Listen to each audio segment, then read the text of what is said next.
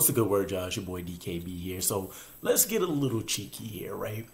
The day after we get a huge win over the Houston Texans, legit playoff opponents, and they had a young phenom rookie in CJ Stroud who was actually leading the league in passing yardage, which that's not everything, but still, it's pretty notable, especially for a rookie. And we completely shut them down, right? Zach Wilson had the game of his life, and it sparked some things, but during the press conference, Robert Saleh, and I'm paraphrasing all of this, but he was essentially asked by a reporter, there's trade rumors out there that the New York Jets and Zach Wilson will be parting ways.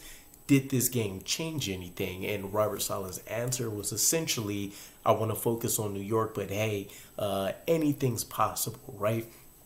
And it got me thinking that I haven't heard a lot of people talking about this, but it's kind of flown under the radar that that's a pretty open admission that the New York Jets were pretty much, I would say, heavily bought in to the idea that Zach Wilson wasn't going to be on this roster next year. Otherwise, why would you play with it, right? So we had the comments about anything's possible. He also ended up mentioning that that's more of a Joe Douglas, conversation where at this point, when you see him default to another person, it's essentially because he doesn't want the truth to come out from him directly, right?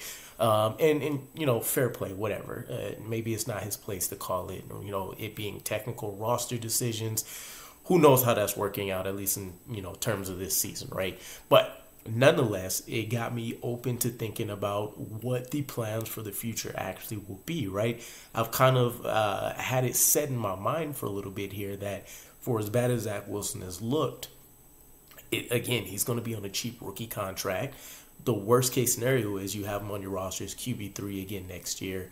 I shouldn't say again, but you have him on your roster as QB3. You try to see if you can drum up some kind of trade value. And so the great news here is that Zach Wilson's performance against the Texans should reignite a lot of creativity for any offensive coordinators out there that are suffering at the quarterback position, and see Zach Wilson as a multiple piece of clay that's been failed by a franchise that's used to screwing up quarterbacks, right? If we would just want to be, frank with it.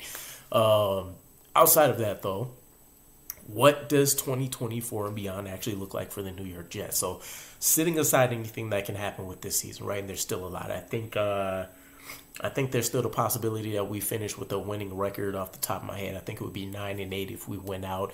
Playoffs are technically still a thing for us, especially if we can win against the Dolphins here with the AFC at large struggling. But all of that aside, what is the future state of this team? Again, I've been kind of set in stone that Zach Wilson was going to be on this roster, but seeing that Robert Saleh has essentially said that's not really the case, and maybe things can change, right? We talked about it on Jets Flight Squad podcast.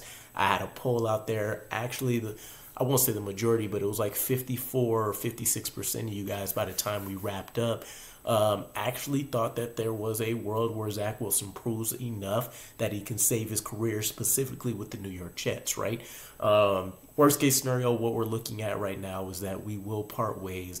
Zach Wilson may go on to be a serviceable quarterback, maybe even above average elsewhere, right? And it'll just be another one of those, moments in history, right? A footnote in a long timeline of being a New York Jets fan where we had another promising quarterback that we could do nothing with. Now, Geno Smith has been an exception against the long line of quarterbacks, but you still have some people in play, right? Zach Wilson could go on to be great. Sam Darnold was already put in a great opportunity being with the 49ers. Fitzmagic went on to do some pretty decent things elsewhere. Joe Flacco's having a lot of success with the Browns right now. So not all drafted guys, but just essentially some of the more recent quarterbacks that we had. Nonetheless, what does that mean for the New York Jets? We're coming up. We are already diving into draft season, right? Things may be on hold with how great people feel after this Texans win, but in large part, I've seen a lot of creators start shifting to draft content. Is a round one quarterback out of the question, right? At first, it didn't make a ton of sense to me, right? We have other needs. We need a suitable partner for Garrett Wilson. We need offensive line help like nobody's business. And those would be the two top pressing needs for us, right? But you've seen, take the Texans for example, right? I've seen this article and kind of headline put out there quite a while. Two similar plans, two different results, right?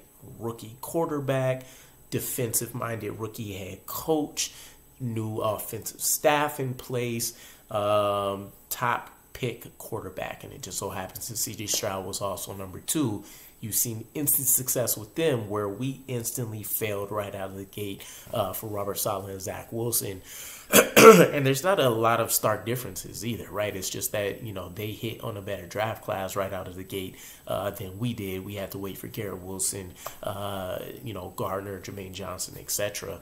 But nonetheless, a round one quarterback I don't think should necessarily be out of the picture. You've seen numerous examples now of guys that do have the mental, makeup and fortitude to go out there and succeed right out of the gate, right? And it is a huge change. College to the pros, all of the preparation that goes into place. Numerous pros have talked about the onslaught from the moment they decide they're hitting the draft up until they're drafted, and in that literal entire first season, right? More games than you're used to playing in college. Wear and tear since you haven't actually had a break the entire time. You've been prepping, you've been taking visits, you've been going through the combine, the NFL draft day itself, then flying to your new home, getting used and acclimated to all the stuff there. Moving, it's a ton of work. But we've seen it happen. We've seen the success. You could go out and potentially see the Jets could still end up with a top 15 pick, right? A lot of people may be hoping for the tank. A lot of people, like myself, would be excited for any wins we can gain along the way. But I think realistically, you still look at a top 15 pick. This is a loaded quarterback class at face value, right? A lot of statistical anomalies with a lot of the quarterbacks coming out. Great performances, all that good stuff, right? So you can kind of have your pick of the group to a certain degree. Would it be worth going out there and getting a top-notch quarterback and then allowing him to sit behind an Aaron Rodgers for a year or two before you pass the torch, right? I think that's going to be the biggest question. Can you find a guy that you feel comfortable enough with outside of the first round? I think 100%. You've seen examples all across, the board, not only from just the numerous backup quarterbacks that have had to step into starting roles this year, but of course other quarterbacks themselves, right? The Brock Purdy's of the world, the Jake Brownings, the C.J. Strouds, as we mentioned. Who else do we have up there? Your Trey Lance reclamation projects that are still out there, right? So there's a lot of different avenues you can look at this from. I think, depending on who's on the board, I wouldn't be opposed to getting a round one quarterback. With that said, would it be the best use of roster management? Maybe not so much, right? I'd be just as happy seeing whatever version of Hendon Hooker type guy, right, in this year's draft class. If we can get him on day 3, I'd be just excited as if we get somebody like Michael Penix or the LSU kid. But I don't know. It's a question I really just wanted to toss up in the air because I wasn't quite sure where I wanted to go with this. What is going to be the future state of the New York Jets? Essentially knowing that unless Zach Wilson does go on a barrage of elite gameplay here to end the season, he's not going to be on this roster next year. And so now you're talking about having to add it should have always been on the list, but backup quarterback.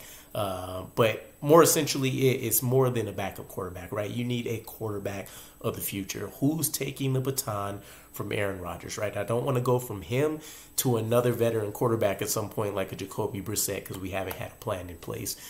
Who's going to take the baton from him? You still need that quarterback of the future. You need that running mate for Garrett Wilson. You need the offensive line talent.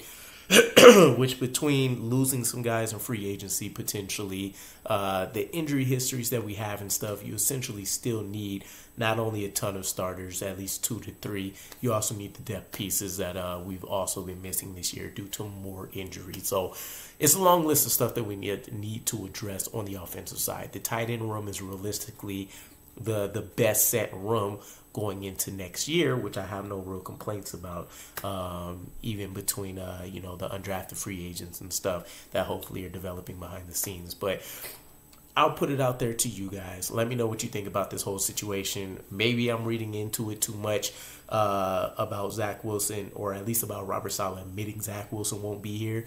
But let me know what you think. Do you see it the same way I do? And what do you think our plan for the future should be for this offseason, knowing that? Or, am I crazy? For what it's worth, I said I was going to be cheeky in the beginning of the video. But nonetheless, let me know what you think, and I'll catch you guys again. Peace.